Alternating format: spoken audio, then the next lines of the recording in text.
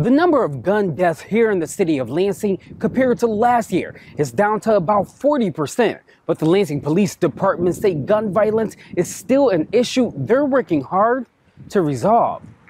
Take a look. Telling a family member that their loved one has lost their life to a violent act is never an easy conversation. Lansing Police Department Assistant Chief Rob Backus says throughout his 20-year career in law enforcement, he's been at the center of that emotional conversation far too many times. It's just a raw emotional event. The Lansing Police Department says gun violence has been plaguing Lansing for quite some time. So far this year, we're told there's been 42 non-fatal shootings in the city compared to the 45 around this time last year. But while non-fatal shootings have not changed much, the number of gun deaths has decreased. So far this year, Lansing police have reported 9 gun deaths compared to the 15 around this time last year. One of those 9 people who died was 20-year-old Tomas Shasi, and we caught up with his mom as she explained the last moments leading to her son's death. Tomas walked up to them,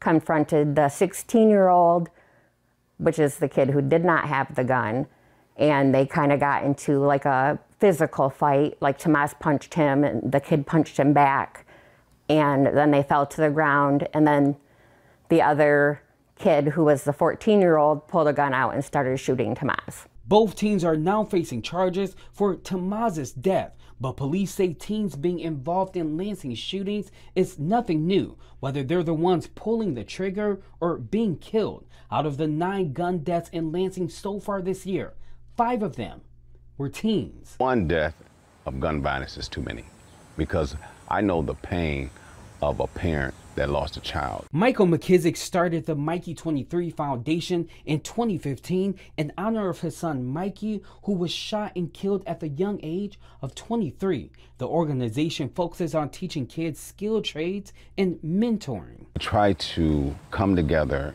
and try to reach out to the youth and let them know that, listen, what can we do for you? You know, so we have to listen to them, because a lot of times we don't listen to our youth. We always thinking we know what they need, and we don't. So we really have to reach out to them and ask them, what do you want us from? What do you want from us? Lansing police say organizations like the Mikey 23 Foundation help officers do their jobs better. And so by the police interacting with the youth in these programs, we're building relationships, and those relationships are key for us solving crimes or addressing crime later on down the road.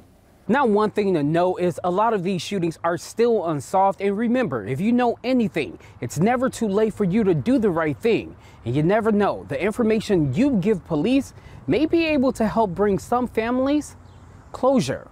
For now, I'm your Southside Lansing neighborhood reporter here in Lansing, Larry Wallace, Fox 47 News.